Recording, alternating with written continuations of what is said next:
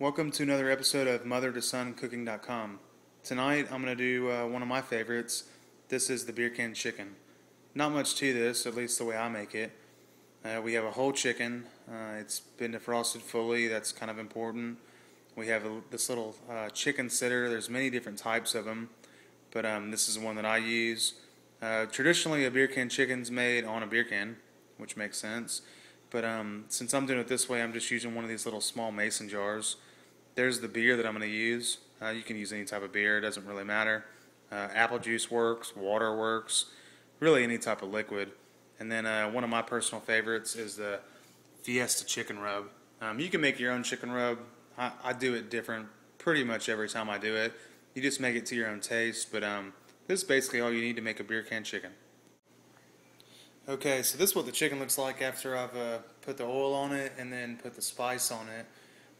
If I didn't mention it before, it's important to have the chicken real dry before you put the oil on it. It just sticks better and tastes better in the long run. What I have here, I made a small incision in the chicken and then put a temperature gauge inside of it.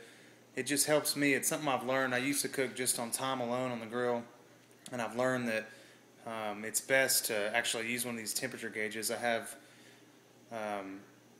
like one of these remote things that wirelessly connects. Per USDA recommendations, it says cook to about 165. I usually cook it at 170 just because my wife likes to make sure the chicken's done. It is well, but if you time it, it doesn't.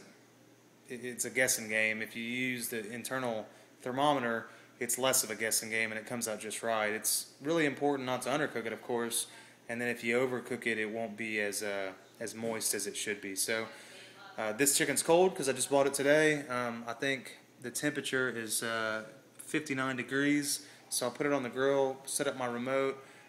It's going to cook on the grill somewhere around 350 degrees on the grill, and then I'm going to cook it internally to 170, and I'll be able to check it as it goes. I'll do probably one update halfway in. Okay, so I have the chicken on the grill. I got the grill started earlier, as you saw. I've got my two thermometers synced. If you can see that, the one on the left is hooked in through the thermometer into the chicken. It says 61. The one on the right is wireless. It says 61, so that way I can sit inside, watch a Spurs game, and I'll know when it's done. You can see the one side of the grill, it has heat under it, and the other side is indirect. The way I'm going to do this is that I've got the thermometer side that I put into the chicken closer to the fire to start, and then that way when I turn this halfway through, I suspect it'll be about an hour and a half to cook it. So 45 minutes in, I'll go ahead and turn the chicken. That way the thermometer will be facing outward, and I would hope to get a truer temperature in the end. So I'm going to go ahead and close this one down, and we'll let it go and watch a Spurs game. We'll be back probably in about 45 minutes just to show you midway through the process how it is.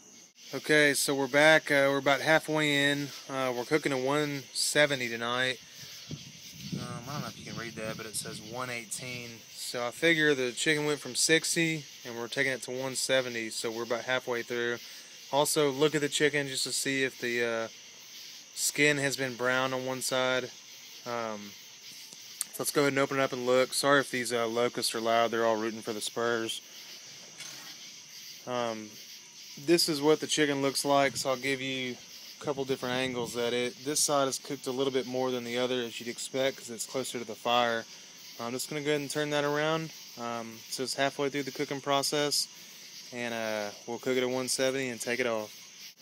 Okay, so we're there. 171 degrees, that's what we're cooking at 170. The grill's been cooking at 350 the entire time. This is why the temperature is important. Number one,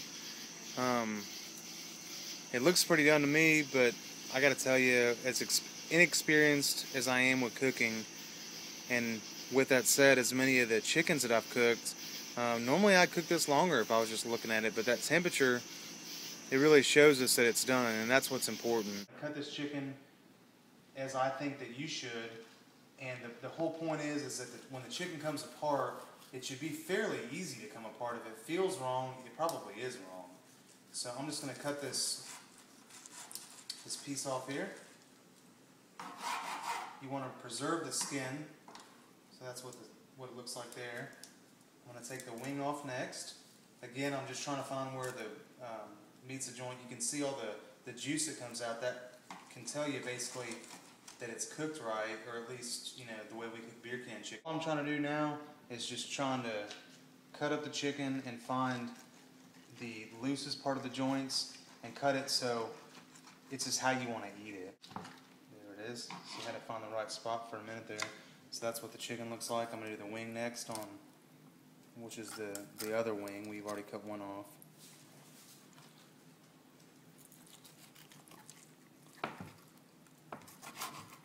Again, cooked well.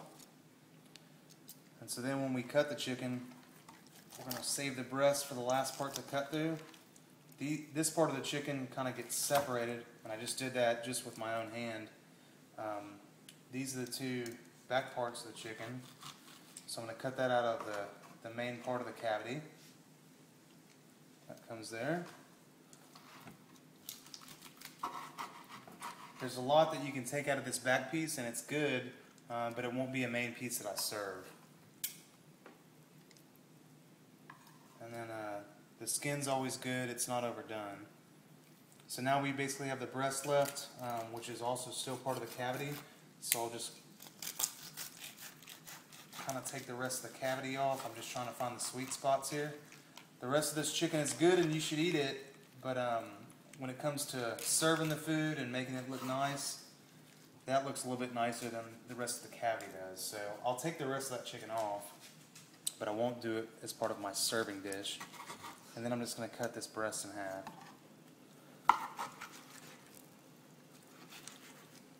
If you can't tell, the chicken is really moist, which is good and is what we want.